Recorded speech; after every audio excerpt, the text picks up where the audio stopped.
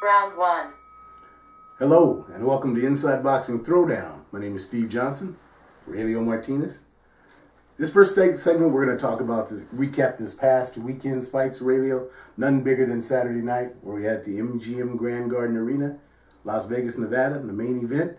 Manny Pacquiao taking on Timothy Desert Storm Bradley. That's right. In a welterweight fight that wasn't for a title, but at the same time, it was an exciting welterweight fight, allegedly exciting welterweight fight.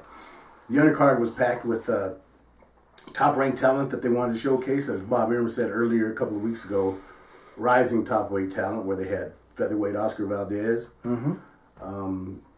super lightweight Jose Carlos Ramirez, and super middleweight Gilberto Ramirez. That's right. So in action, okay? Aurelio, your impressions. Let's start off with the undercard. Let's go first with Denver's Manny Perez, who was taking on Jose Carlos Ramirez, the 2012 Olympian. That fight was a 10-round fight, actually, for the WBC Continental Americas title. Okay, good. Okay. Well, you know, of course, Top Rank's kind of bringing their boxer Ramirez up, and he's an Olympian. And of course, you know, they felt they wanted to give him a test. You know, Top Rank does that with their prospects. They're not.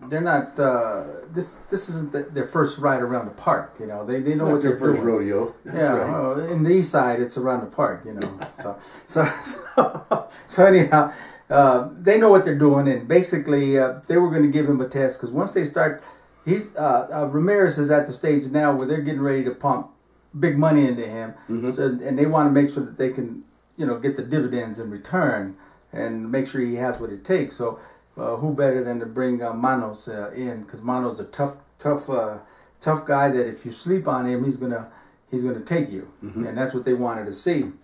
And I'm gonna tell you what, good fight. Manny took Ramirez the distance to 10 rounds. That's strike one against Ramirez. Okay, that's strike one. I don't care how you look at it. It's strike one against him. Okay, when you talk about a company thinking about putting, you know, hundreds of thousands of dollars into your upbringing, that's strike one. You know, because Ramirez was, you know, giving them body shots to the opponents that he's been fighting and putting them out, putting the hurt on them. He couldn't put the hurt on Manny. I mean, he outscored him. He won the fight decisively, but he couldn't do what I'm sure Top Rank was hoping to see him do against a good opponent. So that's strike one. Okay, strike two, he didn't seem to hurt Manny, and Manny kept being the aggressor, kept coming at him. Although he was getting hit and getting tagged, he kept coming along, so he couldn't gain the respect of Manny. Strike two against him. So he got one strike left. So now we'll have to see what Top Rank's going to do with him. Are you going to go ahead and back him up and give him another tune-up, or are you going to move him forward so he can go on and contest for a world championship? What exactly are you going to do? So I'm going to be watching this. I'm going to be anxiously watching to see what Top Rank does with Ramirez's career. I will disagree with you only on one thing. I do think that, you know, the fact that Manny Perez wasn't stopped, that didn't shock me. Manny Perez is not an easy guy to stop. What did shock me was that Perez in the 8th, 9th, and 10th rounds withstood the onslaught from Ramirez, which I actually watched the fight at the Twin Peaks restaurant. Thank you, Vernon Johnson, for that. And I sat at a table with 3 guys who didn't know anything about me and didn't know anything, okay? Okay. And I just listened to their conversation. And the 8th, 9th, and 10th round, all 3 of these guys, their comment was, wow, man, this Perez guy was keeping him up. You know, Ramirez was hitting him. He was hitting him with everything he had.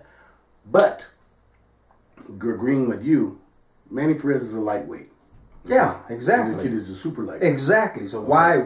How come he couldn't stop him? Exactly. Okay. So especially when you're teeing off. Well, and then I'll once again let me back up a little bit because we know that Manny Perez has only really been stopped by one person lately, and that was Victor Ortiz, who was a legitimate welterweight. So Manny Perez is not an easy guy to stop. So I don't know if I can take that away from Ramirez. He did everything that he could do to Manny Perez in that fight last night except stop him. I do. I'll take it away from him. Okay. In a minute. I would have to, if I'm the promoter, I would evaluate very strongly as what I'm going to do now. Do I put the hundreds of thousands of dollars into this kid, or do I wait a while? Me, I'm gonna wait a while. Okay, well let's talk about let's talk about somebody. If you want to worry about who you're gonna put hundreds of thousands of dollars into, I would have to say it'd be Gilberto Ramirez, who fought Arthur Abraham. Okay, that's a guy who I would question. I mean, you know, everything that I know from everyone around the country, all of the other analysts were saying, you know, they understand about Ramirez and all. Arthur Abraham was a guy who had looked to me like he came in. He said, "I know what I'm here for. Yeah, he's an aging fighter. I'm gonna check this guy and see what kind of medal he's got." He couldn't stop Abraham. Now there's a guy, 36 years old. He's 36 years old. Ramirez is 24 years old, 33-0 with 24 KOs, and he couldn't stop this guy. Well, let me tell you, I agree with you. You're not going to get an argument. The first time I saw El Zurdo, okay, tall Mexican kid. And everyone, you know, the Mexican community was all high on this guy, talking about, you got to see this guy, you got to see El Zurdo, you got to see El Zurdo, you got to see him. This guy's the next thing. I saw him in that fight, man. That guy, he didn't impress me a bit. On a scale from 1 to 10, he was like 2. Okay, I'm telling you, I don't even know what he's still doing in their camp. I mean, this guy is a waste of money. Okay, because when you put him in there, this is someone you're gonna have to watch real careful if you're going to get any return on your money, okay? Because you definitely can't put him in there with anyone that you want. Okay, put him in there with Andre Ward. No. That's, come on now. Insane. Come on. He couldn't. That would be anybody. He'll never be ready for Andre Ward. Never. Okay, so they can forget about that. You know, he's a waste of their time. Well, let's talk about a guy that from what everyone saw last night, they'd have to agree that. Featherweight Oscar Valdez. Valdez showed that he is the guy of what we just talked about. If you're going to invest your money into, that's the hat you want to throw the ring you want to throw the hat with. Yes, sir. He actually took apart Evgeny Gradovich. Yeah. Took him apart. It was, I mean, that was obvious that early in the first round it was going to happen. Yeah. He hit him with overhand right and basically ended the fight, but that was a guy that was, you know. No problems there. Oscar Valdez, I think he can be the real deal. He can be someone they want to put money into and investment in, and they'll most likely get a good return on their investment. But let's go on to the main event. We got a few minutes left. Okay, the main event. You know, Manny Pacquiao. First of all, let me say this right off the bat. Earlier this morning, late last night, Manny Pacquiao said that he's retiring officially. He said on the post interview. Well, he said he said that I'm thinking about it, but. No, he said he was. Dan Raphael reported earlier this morning that it's a done deal. Don't forget Dan Raphael. No, Dan Raphael, whatever you want to say about him, he's good. But I'm saying that's old news, because the lady that went into the ring and did the post-fight interview, she put it right to him when he was talking about it, and she says, "Are you saying you're retiring?" She told him that flat out, and he said, "Yes." No, you saw something different than I saw. No, because he said, "I got a commitment to my family." And he would say, right now, I would say yes, but I have to think about it. No, so he told his lady yes. He says, I got to go back to my country and take care of my people, take care of the best I can. And then she says, okay, are you saying you're retiring? He said, yes. Okay, well, let's get on to the fight itself. Let's talk about Tim Bradley, okay? Timothy Bradley got knocked down twice. The first one in the 7th round, the second one in the 9th round, And it seemed to me like at the start of the 10th round, Timothy Bradley knew that he needed a knockout to win the fight. He knew he couldn't knock out Pacquiao, or he didn't have it in him to give it a shot. But most disappointing to me, really, was once again Teddy Atlas. Teddy Atlas starts just screaming at him, Yeah. That's what he does. That's what he does. But Bradley showed his total frustration in himself, and rather than try to uplift him, I didn't get a chance to hear what, because the place was so raucous. But I didn't get a chance to hear if he called him another fireman or whatever. Now, I don't know if that happened. But talk about Teddy Atlas. Let me tell you something now. Let me just step back a little bit and let me just say one thing. Okay, I saw the same Timothy Bradley. Okay,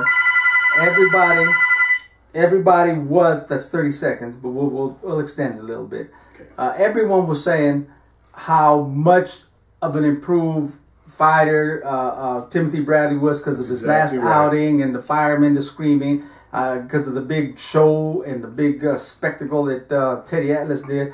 Now Timothy Bradley was reborn. He was redone. He was reintroduced to the ring with the best trainer in the world. and now he was going to be on his way to big and better things. And well, all I'm saying is that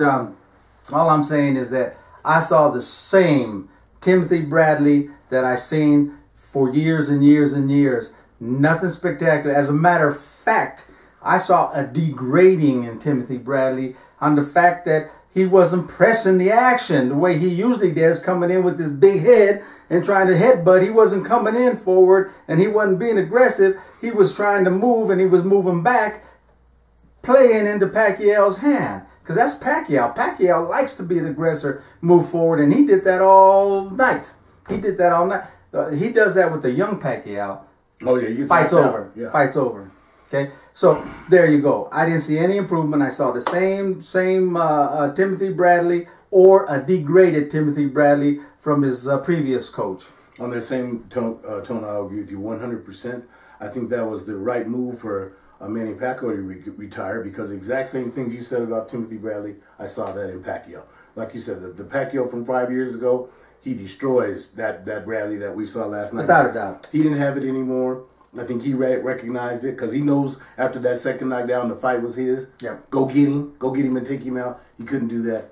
But Hall of Famer, first ballot, no question. He's in, and by all means, what Pacquiao has contributed to boxing is enormous. It's a good thing. He was good for boxing. He says he's going to retire. I honestly think he will, because he's got his mind on life after boxing and the politics. I mean, this guy has eventually has a vision of running for president. And I think the Philippines. The Philippines. And I think he's going to be good, because I really think he has the people at heart. I do. Politics can change a man, so we don't know. We've seen it before. We don't know. But right now, today, I think his mind is the right mindset. He wants to go back and play the political game, so that he can be an asset to the people of the Philippines. Okay. All right. Having said that, we're in this first segment. We'll come back with the next episode, where we will talk about upcoming fight action. And then our third episode, which will be, once again, the world famous, the now world famous. Come on, man. That has generated so much, viewership across the country. And it's just amazing that it has, but we bring it to you on that with our own version of what we think is ridiculous. Baby. All right. Till the next episode, baby. Keep them hands up. Keep them up.